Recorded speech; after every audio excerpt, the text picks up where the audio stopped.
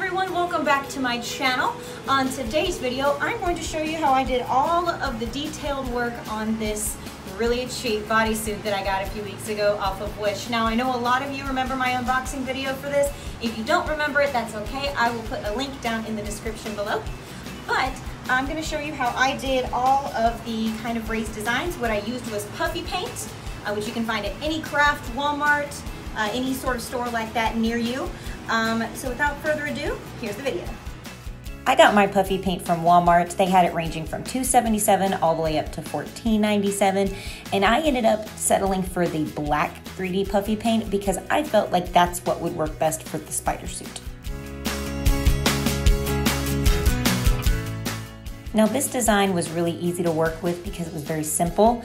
It had a lot of big, thick black lines. What I ended up doing was taking the puffy paint, and I started with the spider symbol in the front, and I put the puffy paint over the symbol so that it had a three-dimensional pop effect to it. Then I took the puffy paint and I went over all of the webbing lines as well, which made all of the webbing kind of pop out.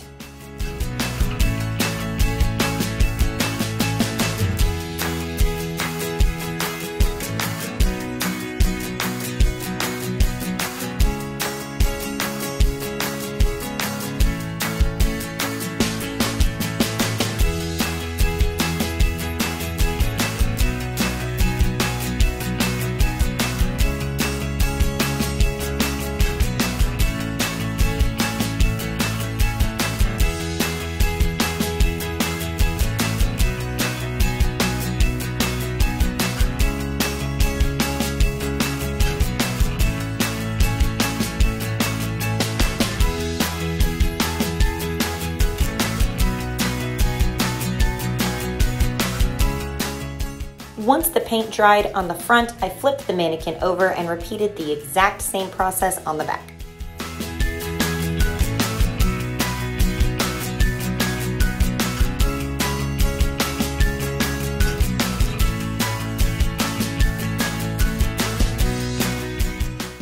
This exact same method can be used to do the details on the collar, as well as the arms and legs.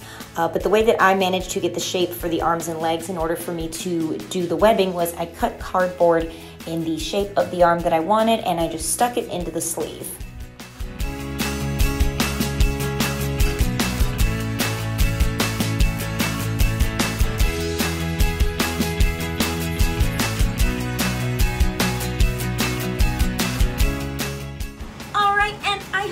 Found that enjoyable. If you did, let me know with a comment down below. Don't forget to give this video a thumbs up, and as always, don't forget to like, comment, and subscribe. Have a great day.